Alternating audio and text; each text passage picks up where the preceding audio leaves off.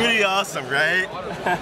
Let me know. So we're full WASD. So let me know if you want to move around. So like, can I control it?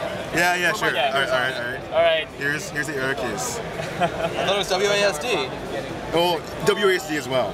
Okay. Well, only newbies use the arrow keys, if I remember correctly. Okay. You know, like We're also effectively blind. Right. Look at me, say hi. But the cool part about it, I'm looking at a cube, guys. It's real. Now do the 4D cube, all right? I'm done with this bullshit. So here are the 3D rotations. So but here's the 4D. So. Oh shit.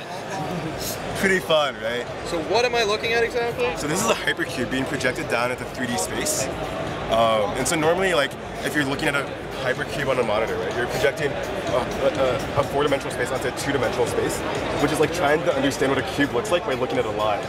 And so this provides an incredible depth of field, which lets you see it in 3D. So now